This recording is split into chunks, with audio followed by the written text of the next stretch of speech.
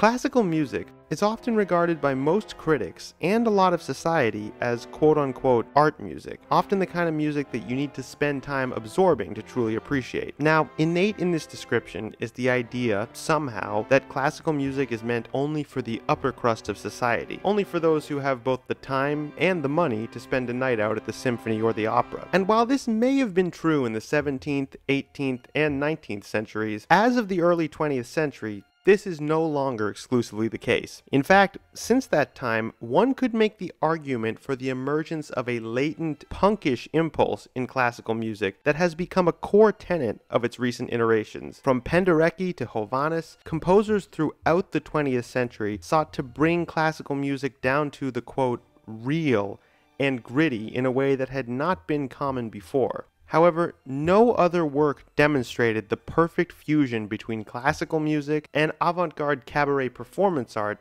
better than Erik Satie and Pablo Picasso's 1917 ballet, Parade. In many ways, Erik Satie and Pablo Picasso could not have been more perfect collaborators. While Satie is often thought of as a contemporary of the so-called, quote, impressionist composers, such as Debussy and Ravel, the truth is, his groundbreaking compositions from the Ogives, to the Gymnopédies, to the Danses Gothiques, and the Gnossiens, in fact predated the seminal impressionist work of both aforementioned composers by about 15 years. Despite inspiring Debussy and Ravel, and the movement of impressionism in general, he quickly discarded the new musical movement of his initial disciples and jumped ahead, moving away from his initial sound to a sound that would influence a whole host of new young composers, most importantly, many members of Les Six. Satie was an energetic, progressive composer who, as he aged, only became more daring in his new directions in harmony and form. And this being the early 20th century, collaboration between artists from different fields, including the visual arts, were starting to become more and more common, in contrast to the strict poet plus composer combo stuck to in the 19th century, i.e. Goethe and Beethoven. And this is where Pablo Picasso comes in. Now, I am sure Picasso needs no introduction. The man is still so damn famous, his name literally became a meme less than a month ago on TikTok. Okay, I like it, Picasso. Like Satie, Picasso was a pathbreaker, a vagabond, and a visionary. The visual arts before his arrival looked one way, and then after, never the same again. He pioneered multiple new techniques, including neoclassicism, cubism, and primitivism, to name a few. It's debatable, but one could make an entirely valid case that Pablo Picasso was the greatest visual artist of the 20th century. However, what a lot of people do not know is that Picasso actually had interests in multiple fields of art outside his primary field of expertise. It was in this spirit, through the negotiations of debonair avant-garde Renaissance man Jean Cocteau, that Picasso found a fellow artistic traveler in Erik Satie. Through the aforementioned meeting brokered by Cocteau, Satie and Picasso agreed that they would collaborate together on a ballet. The scenario suggested would be a showcase parade, akin to the kind one could see on the streets of Paris at the time, such as during the World Fair in 1900. During a meeting, it was decided that the name of this upcoming ballet would simply be, well, Parade.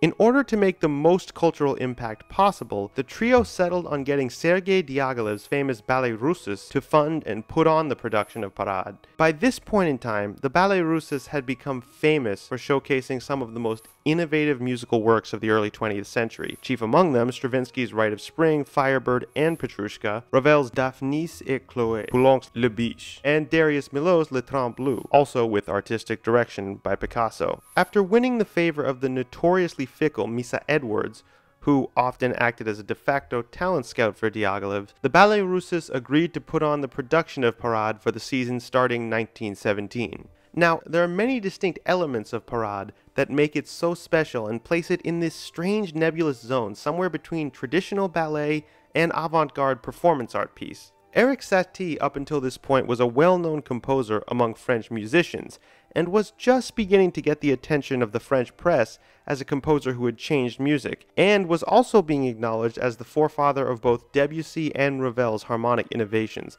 much to Debussy's chagrin at the time. By the time of Parade, Satie had composed almost exclusively solo pieces for the piano that often barely lasted more than 2 minutes. He had composed a few scant orchestral pieces, such as the ambient precursor collection of pieces known as furniture music, as well as the violin and piano chamber duet things seen right to left. But for the most part, he refrained from the grand orchestral compositions of his peers and disciples. With Parade, however, the world was finally able to see what Satie's unique take on harmony would sound like when mixed with large orchestral forces. The first thing to note about Parade is its form. While the musical forms in a lot of ballets tend to be much more loose than that of, say, a symphony, the form of Parade is unique even in this regard. Because the nature of Parade's story was to showcase various performers involved in a street parade, the music subsequently took on a defined sequential nature. Cells of music were presented one after another, meant to evoke the nature of the circus-like characters at the center of Parade's scenario. However, that did not mean the music was entirely formless or unconnected. Throughout the piece, Satie uses repeated themes to correspond with each character, for example, the conjurer, the small American girl, the acrobats, etc. As these characters interact with their environments and act out their roles, Satie begins to tinker with and modify each theme to highlight certain gesticulations made by the characters. These could be abrupt rhythmic or meter changes, modifications to the tonality of any given theme or figure, or harmonic modulation of the underlying harmonic structure. And let us talk about Satie's orchestration here. Contrary to what many people at the time said about Satie, and some still say today, his ability in orchestration, as showcased here in Parade, is highly developed, and his choices are perfectly suited to the avant-garde nature of the piece. The opening of Parade takes the form of an almost mocking Wagner-style chorale, before launching into a soft violin figure that features a melody in violin 1, augmented with seconds accompaniment in violin 2. This is then followed by a fugal opening of the prelude of the Red Curtain, where we really see the collision of Satie's unique harmonic style with the power of a full orchestra. The fugue opens normally enough, albeit built on a subdominant relationship rather than a dominant one, before collapsing halfway through into a chromatic passage. The use of the harp here as a transitory element is something that will return throughout the rest of Parade. Following the opening chorale and prelude, we get the music of the circus conjurer, the first theme music of the piece, soundtracked specifically for a character. The music is scored in a sprightly 3/8 time signature, and the mixing of Satie's unique sense of harmony with an almost 17th, 18th century fast passapide or giga dance rhythm, we get something that truly sounds of its time and forward-thinking, anticipating the coming neoclassicism of Stravinsky, for example. Another thing to note from the piece is the way Satie scores the lighter moments of melody for violins, piccolo, and harp in unison. Something about this combination of instruments, for me, creates a strange, almost psychedelic feeling to the circus-like melodies they play that most orchestrators would not think to utilize. The next section, entitled The Small American Girl, something apparently both Satie and Picasso assumed would be in a French circus circa 1915, is an amazing mishmash of minor second grinding chromatic harmony and nods to American composer John Philip Sousa's brass marches, along with also subtle nods to the cakewalk and other black styles of music that had taken hold in America at the turn of the 20th century. Finally, Parade ends with a piece for duo entitled The Acrobats, which features a fast waltz with modern Parisian harmony, along with Satie including in the orchestra the xylophone and musical bottles to give the piece a further surreal feel. Parade then closes out with a slightly triumphant final act in 2 that acts somewhat as an ending overture in that it actually splices together a few key motifs of the previous sections, again, albeit twisted and compacted, with a special emphasis on brass and woodwinds. When this so-called ending overture comes to a close, the music of Parade is at an end. And that is a brief summation of the music of Parade. There is, however, one more thing to add about the orchestration that firmly puts this piece in the avant-garde. Once the score was completed by Satie, and he presented it to the team consisting of himself, Diaghilev, Picasso, and Cocteau, it was felt, particularly by Cocteau, that the piece did not have the necessary qualities to cause a succès du scandale, the phenomenon of provoking a backlash against a composer and his/her new radical piece among audiences and critics. The most famous of this example before Parade was the notorious premiere of Stravinsky's Rite of Spring, which was said to have started a riot due to the audience's reaction, though this is disputed. Either way, Cocteau was convinced that causing this phenomenon would only help Parade's publicity and spark ticket sales. So, somewhat to Satie's dismay, Cocteau ended up adding various soundscape elements to the score.